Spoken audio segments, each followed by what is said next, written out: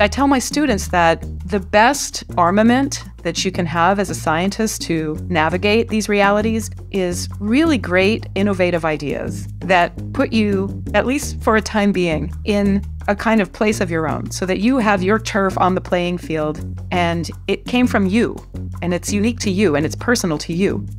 I suppose I wish I had been supervised by Carolyn Bertozzi. She says with such clarity the things that are so important. Don't worry about all the extraneous stuff, but just focus on what you yourself can bring in terms of ideas. And if you have good ideas, they will serve you well and protect you from the inevitable difficult things that you have to deal with as a scientist. She made it sound quite uncomplicated, and I like that. I like the idea that this is open to everybody. She made that clear. There are lots of people with good ideas out there, good brains, and I suppose if you listen carefully and follow her advice, you can do this too. Let's listen to my conversation with Carolyn Bertozzi.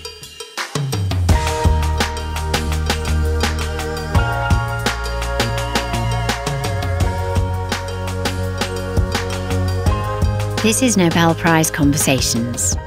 Our guest is Carolyn Bertozzi, 2022 Chemistry Laureate. She was awarded the prize for extraordinary achievements in bioorthogonal chemistry, a field she herself named, creating safe chemical reactions within living organisms. She shared the prize with Barry Sharpless and Morten Meldal. Your host is Adam Smith, Chief Scientific Officer at Nobel Prize Outreach. This podcast was produced in cooperation with Fundación Ramón Areces.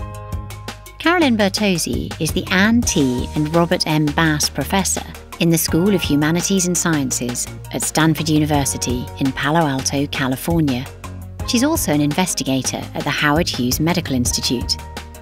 She speaks to Adam about how different molecules have different personalities, why she became her own PhD supervisor, and her musical claim to fame, playing in a college band with a future superstar.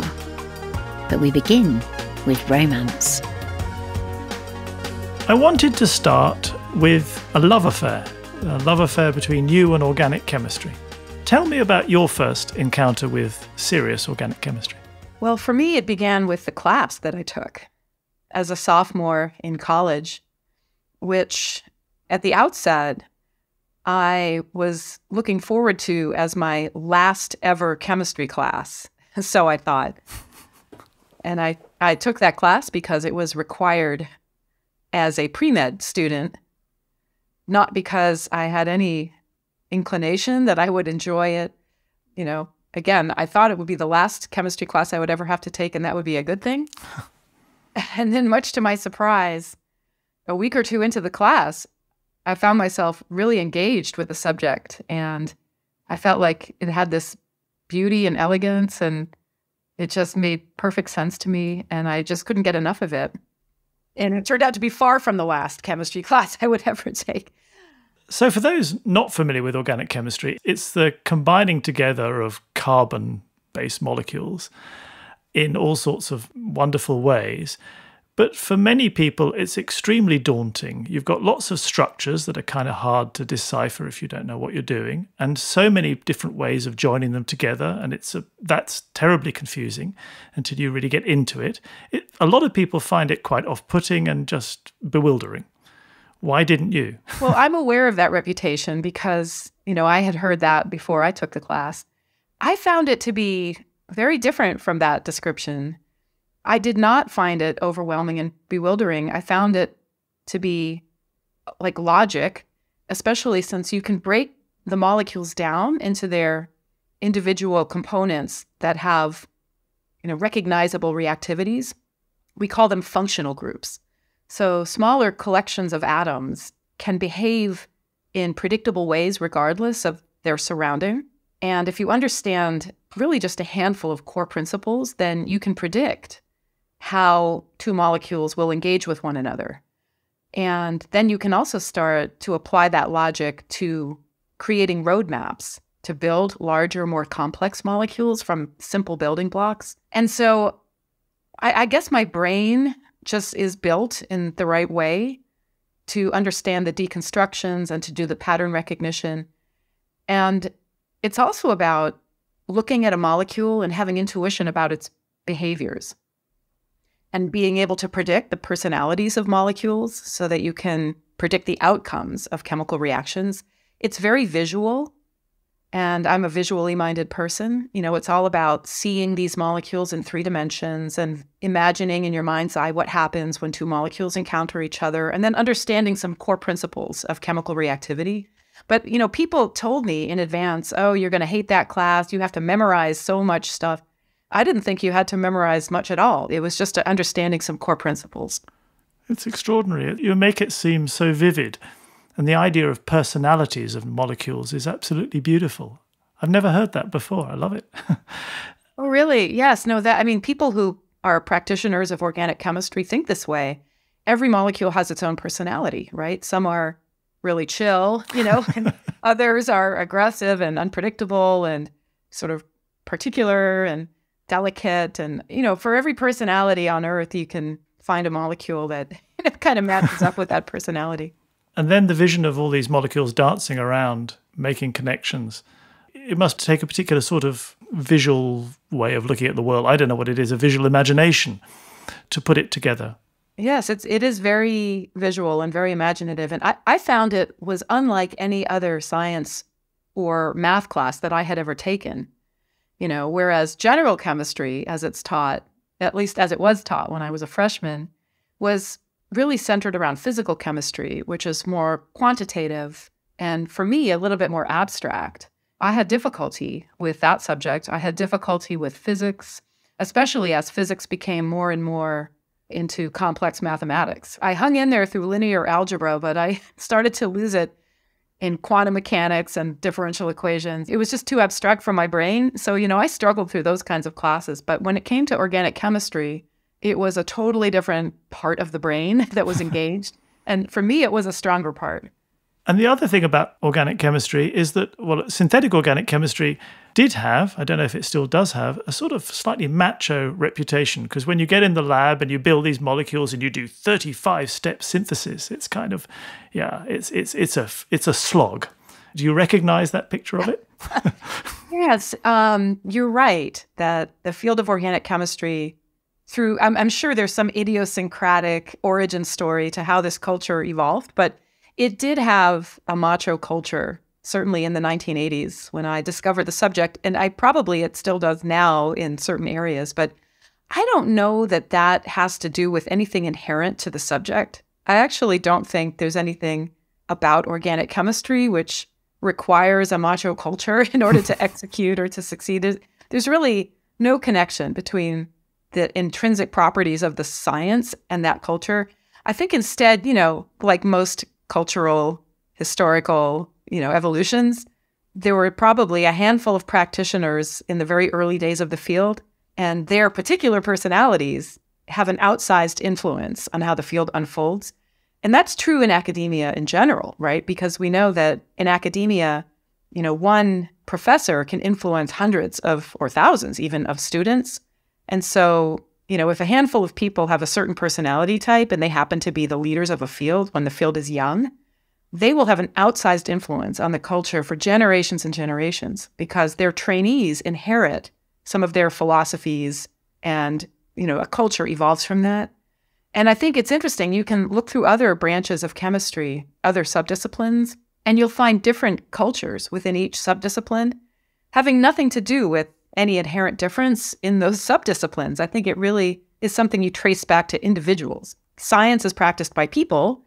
People have their personalities and their idiosyncrasies and their prejudices and all of their failings as human beings, and those are manifest in the way that we practice the science. What a fantastic opportunity then, if you are a practitioner of science and you have the potential to influence generations of people coming after you, to set things on a good path, to start a more palatable way of viewing a particular field, if you like.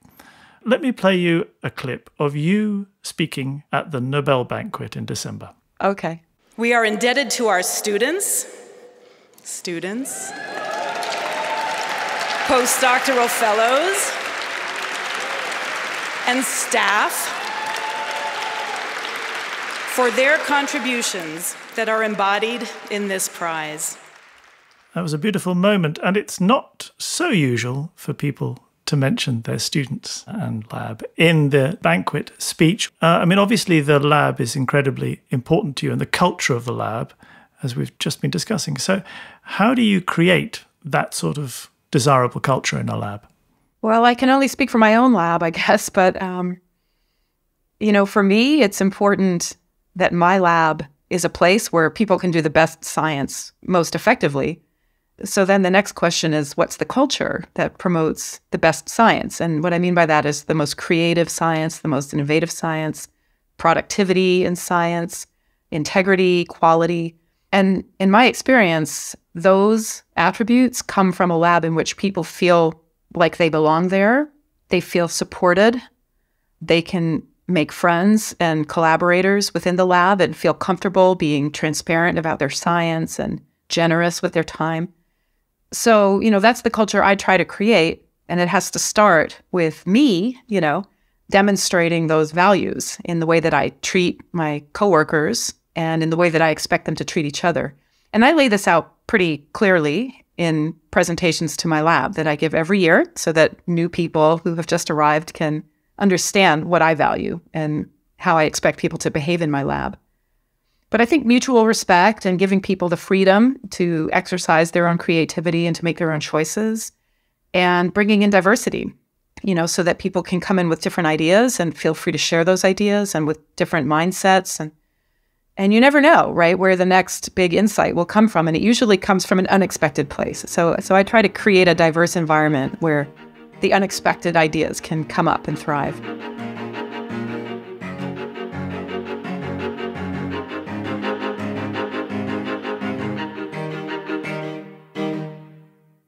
As we go around the world talking to students, their concerns are always rather similar wherever they are.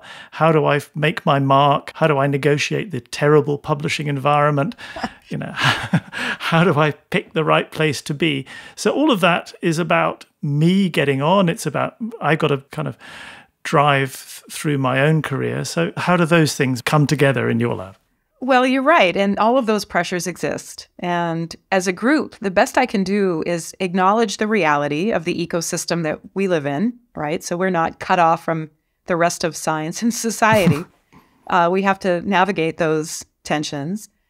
Sometimes indirectly, my students worry about the world and all of these pressures and so on. And sometimes directly, right? Sometimes we find ourselves in competitive situations with other labs, or sometimes we might have a collaborator with whom we have a different philosophy or a different set of values, and we have to kind of negotiate around that. And so this is reality. And the best I can do is try to create an environment where we can talk about it honestly and acknowledge the things we don't like and can't change, and the things that we don't like and can change. And I tell my students that the best armament that you can have as a scientist to navigate these realities is really great, innovative ideas that put you, at least for a time being, in a kind of place of your own, so that you have your turf on the playing field and it came from you and it's unique to you and it's personal to you. To the extent that you can have really innovative, cutting-edge ideas, there'll be less competition to worry about. And when the competition starts to pile up, that's great. That means you've had an impact. And it's time to think about the next big new innovative idea and keep moving forward. So there's that philosophy. And then the other philosophy is that you can't control how other people behave. You can only control how you behave. And at the end of the day, you have to look in the mirror and look at yourself and feel good about your behavior and feel good about your contributions. And your purpose as a scientist is not to achieve fame or money, right? That's not your purpose. Those might be side effects, and good for you, that could be wonderful for you, but it's a side effect. It's not the main goal. The main goal is to make discoveries and gift them to humanity. And those discoveries and that knowledge stays with humanity long after you are gone. You're gone before you know it in this world. In the scheme of life on Earth, I think your discoveries will have a much longer lasting impact than you and your physical being. So keep that in mind, right? That regardless of your frustrations, because as a human being, you're subject to feelings of anxiety, jealousy, sort of there's negative experiences all human beings have to deal with. But at the end of the day, it's the discoveries you make, right? And the contribution to humanity that long outlasts any of that. I can just imagine a whole bunch of students leaving the room after you've just said that to them, feeling really buoyed up and fantastic about things. At least it should last for a while before the next disaster hits. I love the thought that the best defense is having ideas, that those ideas will give you confidence to negotiate everything else. Yes. And try not to pile on to what everyone else is doing, right? Look for those areas where it's just a wilderness with missing knowledge that needs to be filled in. And for us, we work in biomedicine, right? So we're interested in discoveries that benefit human health. And there's so much we don't understand about human biology. We've just scratched the surface as a field. After hundreds of years of knowledge, there's so much we still don't know because there's just so much there. I mean, if it takes hundreds of millions of years to evolve this being, right, one should expect it's going to take a while to understand it all. And so there's no reason to go out there and work on things that other people are already working on when there's so much to do that no one is doing, right? And so that's the mentality. And then again, at the end of the day, you just have to sort of take the high road, do the right thing, and focus on the science and not on the peripherals. And I think that's a mechanism that helps people to be happy and to minimize the stress about all those other things you mentioned. But having said that, you mentioned the publishing system, right? The pressures and the dysfunction of scientific publishing. That's something that, I would challenge my trainees to try to do something about. But that is a changeable system. It was invented by humans. It can be changed by humans. So, to the extent that some of my trainees might end up working in the publishing industry or being in a position to affect change in publishing, maybe through policy, right, for example, I would encourage them to do that, to exercise that power. Yeah, it's going to take a generational shift. And more. Yeah, more. It's such a massive problem. And of course, people try at the edges to change things, but somehow it's got to come from within, as you say. That's true. But, again, I've lived long enough now to see what I thought were just immutable institutions actually change. So I think things can change. And, online publishing was a huge disruption, right? And you saw a big change in the publishing industry in the late 1990s, 2000s, around that. So I think, we can change things and we should change them to the extent that they actually undermine scientific progress, right? That's the ultimate litmus test. If some institution is actually impeding the progress of science and depriving humanity from discoveries that might otherwise have been made, that's how you know it's time to disrupt it. Keeps coming back to the central message. It's all about the discovery. That's what matters. Yes. You mentioned your upbringing, a very scientific upbringing, surrounded by science. Was there ever any question in your mind that you would be a scientist? Oh, well, I mostly thought I wouldn't be a scientist, honestly. The closest I came before I discovered organic chemistry was declaring myself a pre-med. And, that's somebody who wants to be a doctor, right? That's the closest I really came to thinking of myself as a scientist when I was, before the age of 19, let's say. And you're right, I did grow up with a father who's a physicist and an older sister who was a mathematician and was kind of a declared mathematician starting around age 6, right? So her whole life knew what her passion was and what she would be doing, but I did not. And so it was a surprise to me when I discovered my passion for organic chemistry. And then at that time, I really committed myself to the field. I knew that this was what I loved and what I wanted to do. But before that, no, I didn't think of myself that way at all.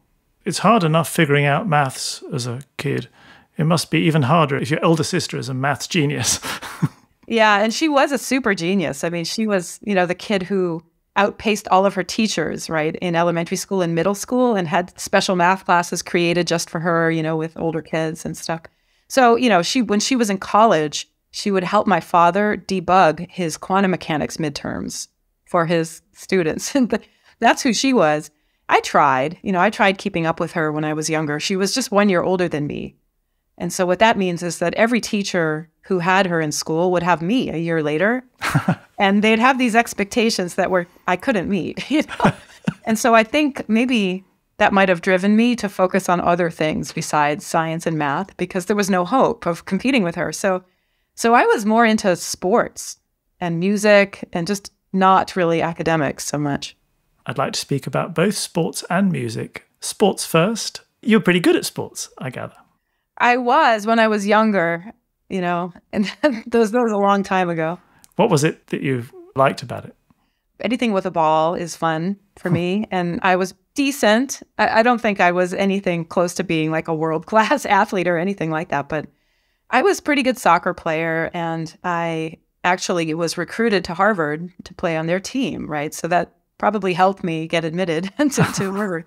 But then what happened was when you play soccer at the college level, at least back then, this was, in the mid-1980s, it was really hard back then. It probably still is difficult, but it was really hard to be on a team like that and also be a science major, because the science classes like chemistry and biology and physics, they have labs in the afternoons. And there's also a lot of problem sets you have to work on every day, and lab reports and midterms. And there's just a lot of work. So you're busy in the afternoons and evenings. And it's really hard to play on a team that practices in the afternoons.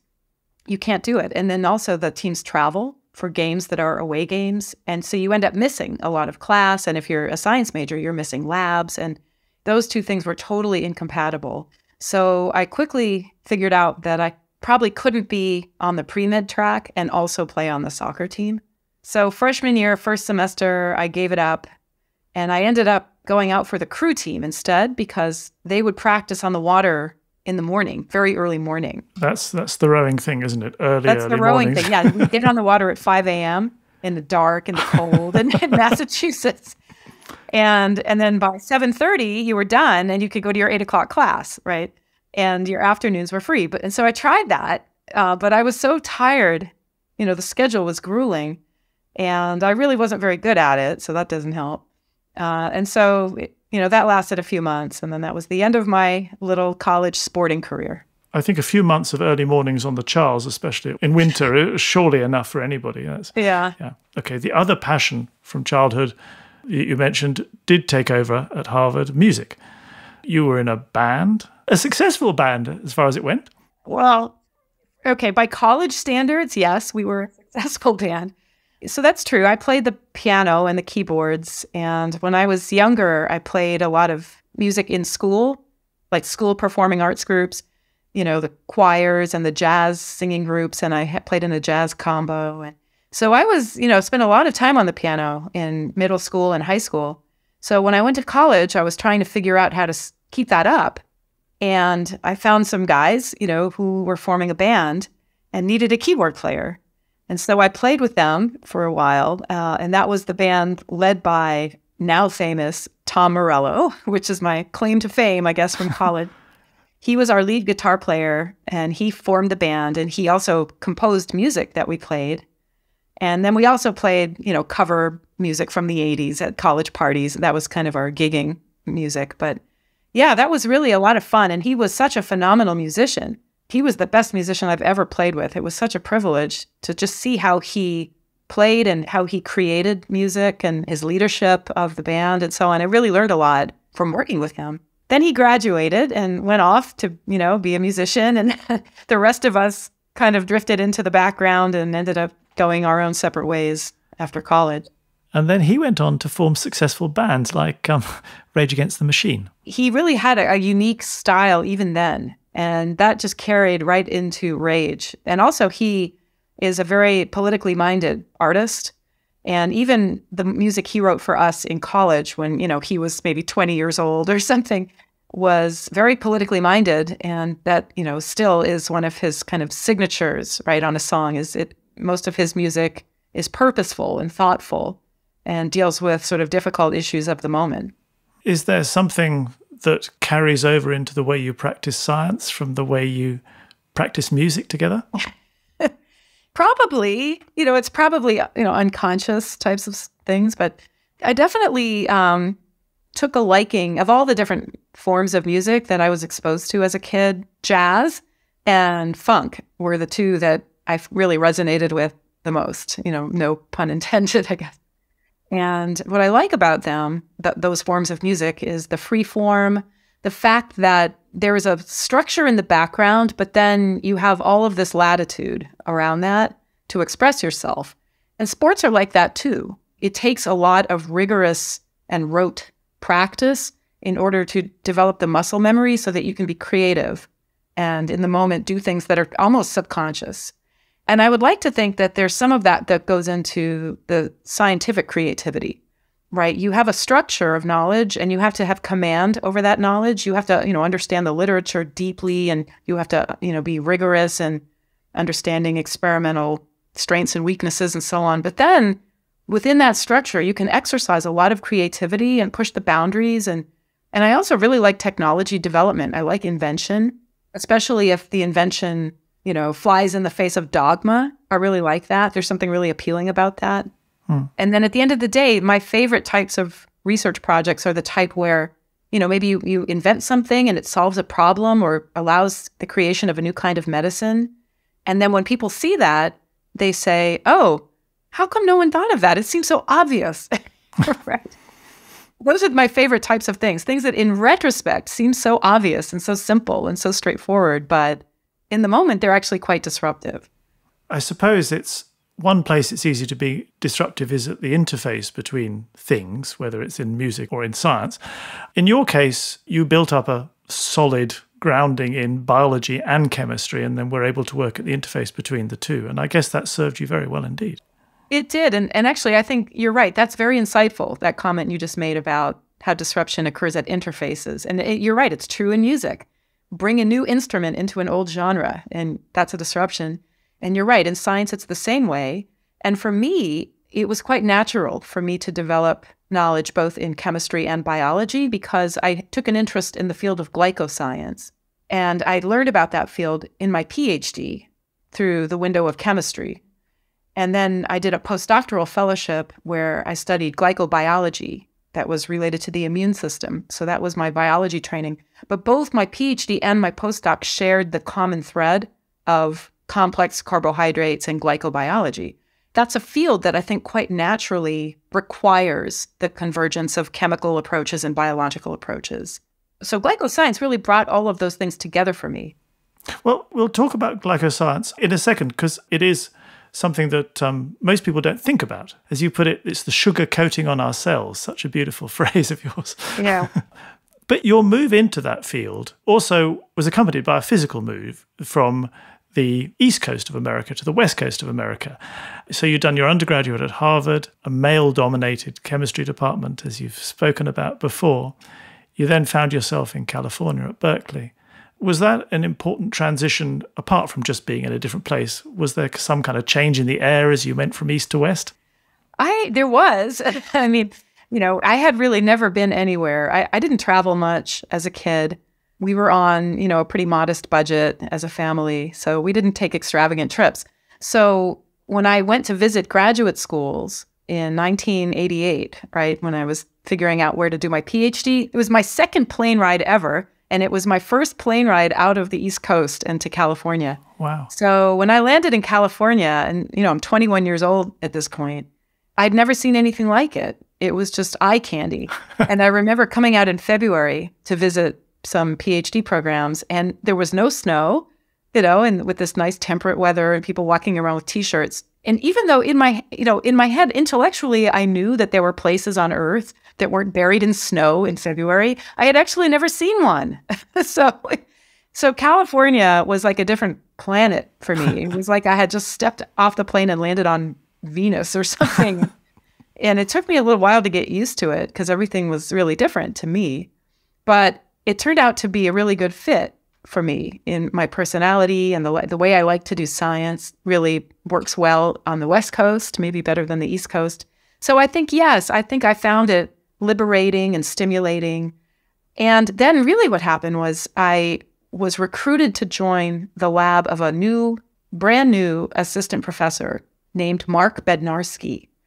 And I was one of like 3 students, that joined his lab in that very first class of students. And he was brand new and enthusiastic with lots of energy. And he just gave me the pitch on how sugars were so interesting and important and difficult to synthesize chemically and difficult to study biologically. And I just was so intrigued by that. So I really have to credit Mark with introducing me to the field and recruiting me to his lab. And then I've kind of stuck with it ever since then. And your experience with Mark not only exposed you to the field, but it also exposed you to yourself, if you like. Because he got ill and then had to step away from the lab, you found yourself having to really supervise yourself, which is a very unusual position to be in. But obviously, you grew into it easily. Yes, you're right. And so, the story of Mark Bednarski was he, started his lab with full throttle and recruited a bunch of students, and we were, off and running. And then 3 years into it, he was diagnosed with colon cancer. And he must have been 33 or 34 years old at the time. So that's a very unexpected diagnosis for a person that age. So this changed his life, and he took a leave of absence while he was having treatment. So he had surgery and chemotherapy and so on. And during that time, he had an epiphany about his own career. And he made the decision that he wanted to be a doctor and he wanted to work with cancer patients. So he quit his job at Berkeley and went to medical school at Stanford, of all places. And so there we were, a handful of students who were the senior students in the lab, and we were just beginning our 4th year of graduate school or so. And we found ourselves without a boss. And so there were a few students younger than myself who had to basically switch labs and start all over again. And I was just far enough along that I could convince the department chair that I could just ride out the next 2 years knowing exactly what I needed to do and just doing it. And so it's amazing. He or she must have been so relieved to hear that. Good, I don't have to worry about Carolyn. She can just take care of herself. In retrospect, you're probably right that it was a problem that didn't need to be solved as long as I acted confident in my ability to supervise myself and 2 other students with me. I think today, in the year 2023, this probably wouldn't go down the same way. I think there's much more attention to, first of all, safety, right? You can't have students working in labs with no safety oversight. There's liability issues that we didn't care so much about, I guess, back in the late 1980s and early 90s. But now that wouldn't fly. And also just mentorship. Now I think there's a lot more attention paid to the infrastructure for student mentorship and for student experiences, where when I was a student, once you joined a lab, nobody cared about you anymore except for your advisor. So if your advisor stopped caring about you, you're kind of on your own, right? For good and bad, right? So the good news for me is that I was able to continue working on my research, and I didn't have to start all over again in a different lab, which meant that I got to stay in the field of carbohydrate chemistry and glycobiology, which I otherwise would have been pulled out of that field, right? So that was the good thing. But it was difficult and frustrating because, there are things that are hard to do without a graduate advisor, right? So getting papers published was a bit of a struggle, but we managed, but it was probably harder than it would have been otherwise. But, in retrospect, even though at the time I complained a lot about the situation, I'm sure, now in hindsight, I do see how valuable that was as a training experience for me to take ownership of my research, my publications, my future, my postdoc applications. At the end of the day, I had to do it. And if I didn't do it, it wouldn't happen.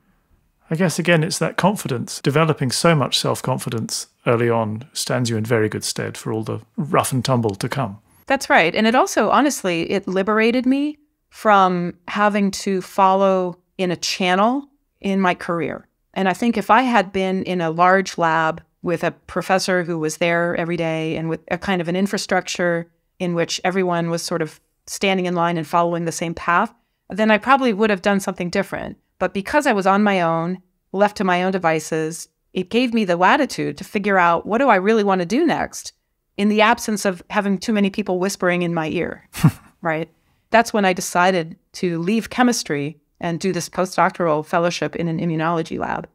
And some other senior professors who were my kind of backup advisors at the time, they counseled me against this. They told me it was not a good idea.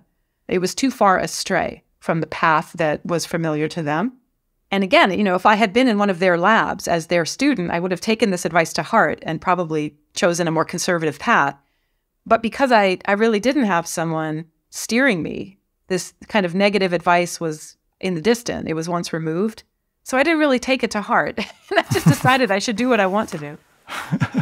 So you'll have legions of graduate students listening to this and thinking, oh, right, the thing to do is to dump my supervisor, go off and be solo. Yeah, and they've become very good at ignoring my advice. So I think that's a metric of success, I think.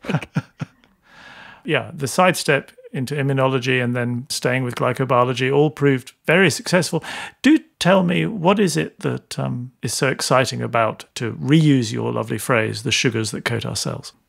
Well, to start with, I get really excited about the field, and that excitement has not waned in 30 years now, because there's so much we don't know. Those sugars are on every cell in every living organism on Earth. And different organisms have different structures of their sugars, but even within our own bodies, different cell types have different patterns of sugars. And there's many diseases that have been described where there are changes in the sugars that are central to the disease, but we don't really understand at the molecular level, like how the sugars contribute to both healthy biology and disease biology for the most part.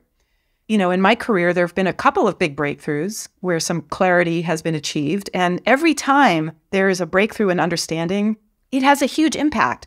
People make new medicines, come up with new diagnostic strategies. There's so much you can do with the knowledge, and yet there's so much still to be learned that I feel like it's just a great place to work because, again, it's every discovery you make has a big impact.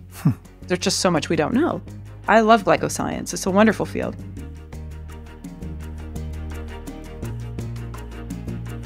So Carolyn Bertozzi was awarded the Nobel Prize for developing bioorthogonal chemistry. What is bioorthogonal chemistry, Adam? Bioorthogonal chemistry is any chemical reaction that can go on in the body without interfering in the biochemistry that's already happening in the body, and in turn also not being interfered with by that biochemistry. So it's happening completely independently to everything else that's going on. Where does the name bioorthogonal come from? Well, the bio piece is from the fact that it's happening in a biological system. And the word orthogonal means something that is at 90 degrees to something else. And so this is describing chemistry that's happening in, if you like, a different dimension to the dimension of normal body biochemistry. So this sounds quite tricky. How has Carolyn Bertozzi enabled this to happen inside a living organism?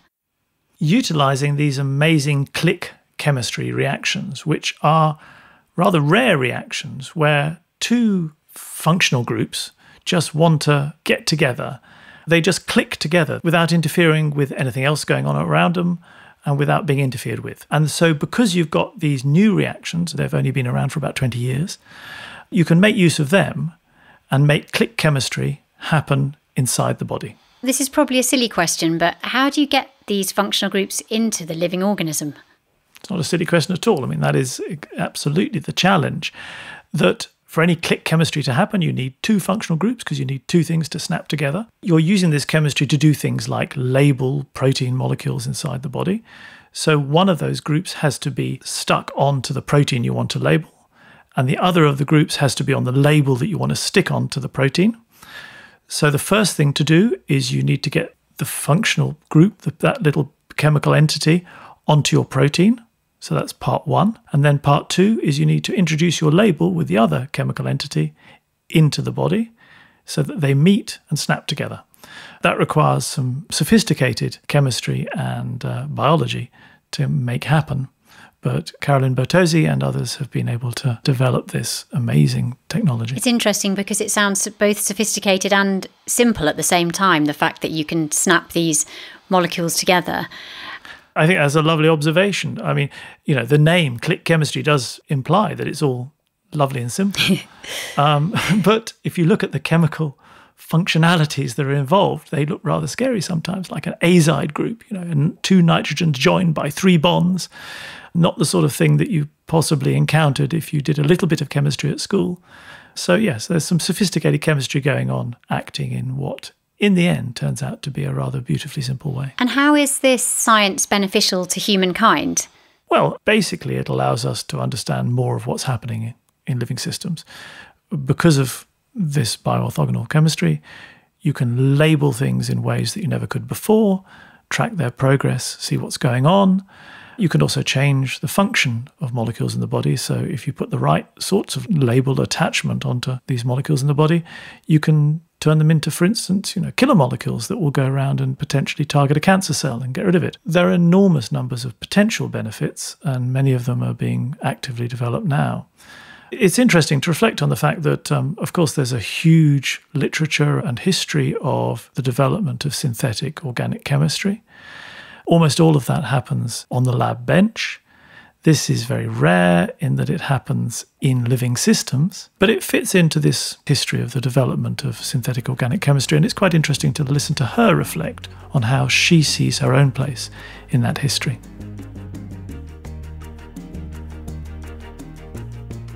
So we began by talking about the importance of organic chemistry to you, and you gave your chemistry textbook to the Nobel Prize Museum. That organic chemistry textbook is full of named reactions. Yes. After famous chemists of the past.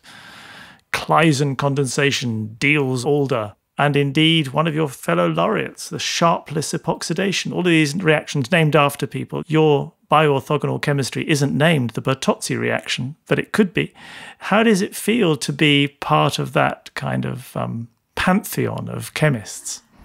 It's funny that you mentioned that, because the very first bioorthogonal reaction that we invented, we called it the Staudinger ligation. And we named it because it was an adaptation of one of those old reactions from the textbook called the Staudinger reaction from like 1920. It was 100-year-old chemistry. And then the community at large, not myself, but other people started to rename it the Staudinger Bertozzi ligation. So now I think I technically have a named reaction. Okay. That does put me in a kind of a pantheon, I guess. The naming of reactions after people who first invented them was quite fashionable in the previous century. Nowadays, there's less of that. I think people are a little bit more shy, maybe, about the grandiose statement of naming chemistry after yourself, didn't happen as much. So I guess I should be fortunate that somebody out there decided to tack my name onto my own reaction. Well, I guess also, since you could only have one named reaction after you, it kind of discourages further discovery, which is exactly the opposite of what one wants to achieve. Well, maybe the hyphenated Staudinger Bertozzi ligation is a solution to that problem, right? Yeah. Yes, exactly. That is a way to go. Anyway, it's been an enormous pleasure speaking to you. Thank you very much indeed for giving us your time. Thank you for everything. I appreciate it.